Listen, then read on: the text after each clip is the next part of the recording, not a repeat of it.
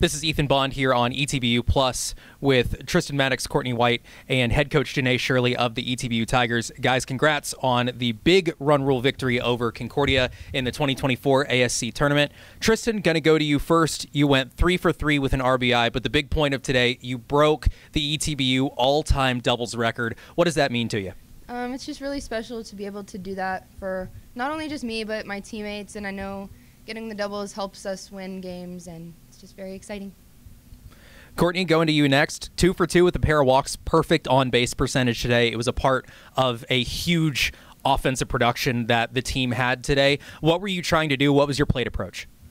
Just trying to keep it simple and not do too much, trying to see a little bit more pitches today, and I really trust the people around me in my lineup, so anytime I can get a walk, I know that someone behind me is going to get the job done and get me in, so just trying to keep it simple.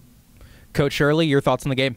Yeah, again, just like yesterday, I was definitely pleased with the girls answering back after, giving up runs in that first inning. They've done a great job all year of just making adjustments and not getting frustrated when they get behind and stuff like that. So I've been incredibly pleased and impressed with how well they do with making adjustments and going from there. Well, guys, once again, congrats and good luck tomorrow. Thank you. Thank you. Bless